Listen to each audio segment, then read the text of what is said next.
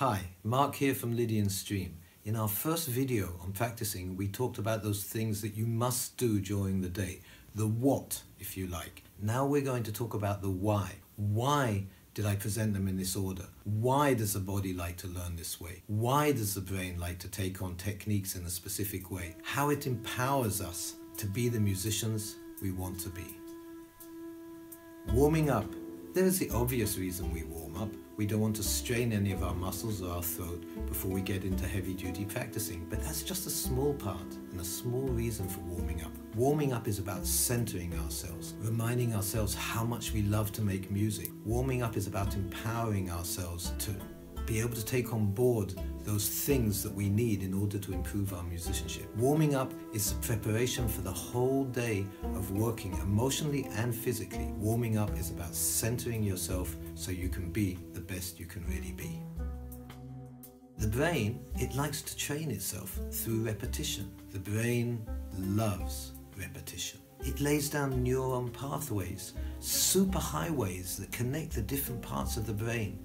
And the more you repeat these ideas, the more these superhighways expand and grow, and they have unlimited bandwidth, unlimited. They like it to be done slowly, because when you do it slowly, you don't make any mistakes. And if you make mistakes, it will write down the mistakes in its wonderful superhighways. Then you have to go back and undo those mistakes, and you have to lay it all down again. The brain loves repetition.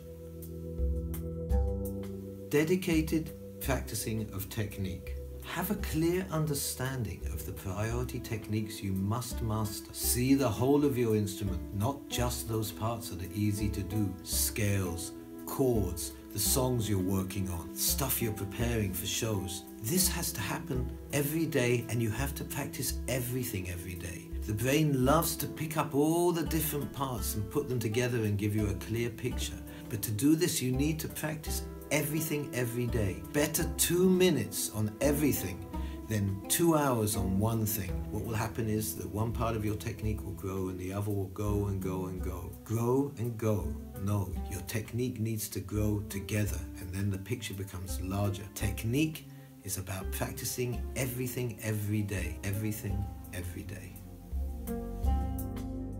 Time management. How can I do everything in the day? I have to work. Sometimes I want to go out. I have obligations outside of my music and my passion. What many people don't know is that you don't have to practice everything in one go. Many people don't know that you don't have to practice everything in one go. Our brain and our bodies, they work in cycles of 24 hours. It's called a circadian, some say circadian clock. We absorb in cycles of 24 hours.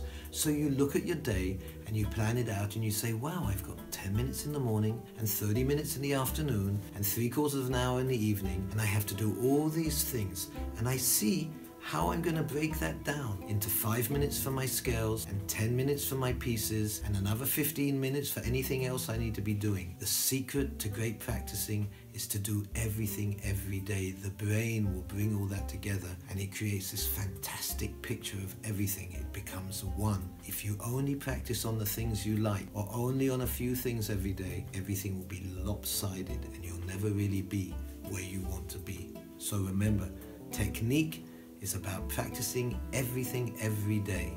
Everything every day.